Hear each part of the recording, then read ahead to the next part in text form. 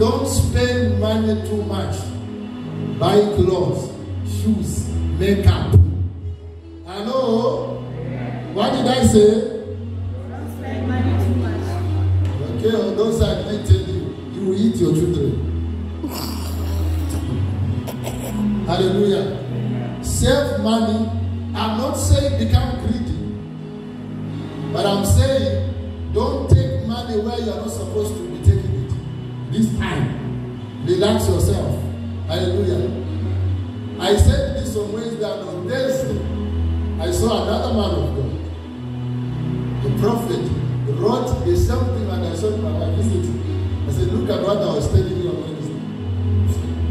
Hallelujah.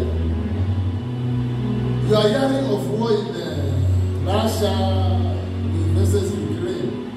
I know we are all worried, we are praying for them. Hallelujah. But let me tell you the truth. The prayer, your prayer for the Russians or the Ukrainians, it's not that war must end, it's that they must be saved. Because the Bible says that these things must surely come to pass. So you can't abort what God has written must come to pass. Aborting what God has written must come to pass. It's like you deny that no, Jesus don't come. We enjoy living here. That's why I posted a message on Facebook where Jesus was rebuking Peter. When Jesus told Peter to say, Peter, these are the things that are going to happen to me. I'm going to be beaten. I'm going to be killed. And I'll resurrect. The Bible says Peter took Jesus and rebuked Jesus.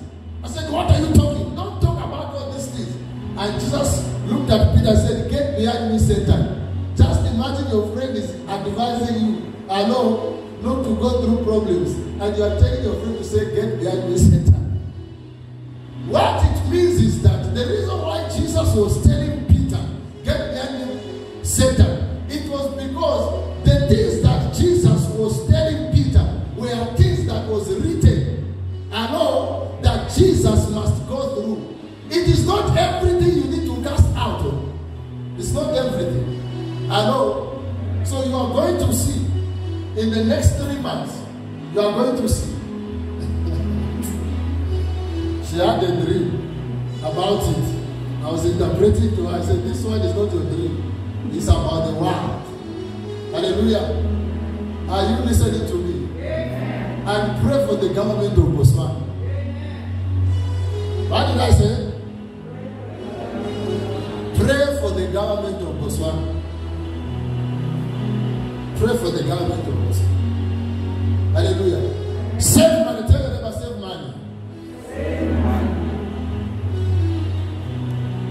money. 2 Corinthians chapter 5. Let's begin. I've shared the prophecy.